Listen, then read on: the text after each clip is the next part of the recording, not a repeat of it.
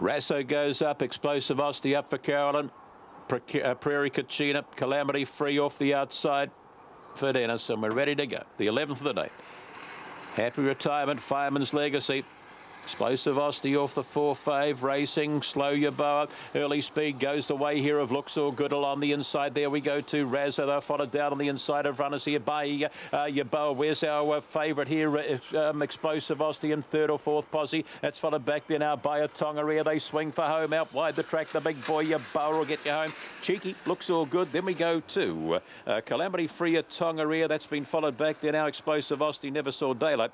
Further back towards the tail of the field, Razzo, Prairie Kachina and Little Rascal was the last one home.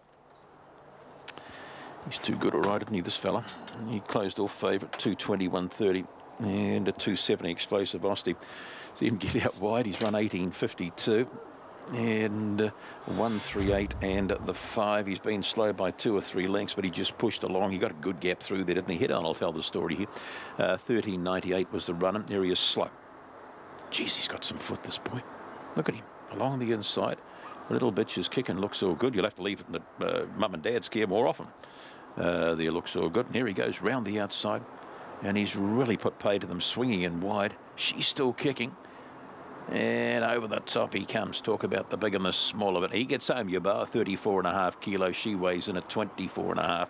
There's 10 kgs different. Here's the head on. She jumps nicely, the 3. Where's the 4? Just pushed down to the rail there, Explosive Osty. The 2's gone out. That's rubbish and behind, isn't it? Stop, start stuff.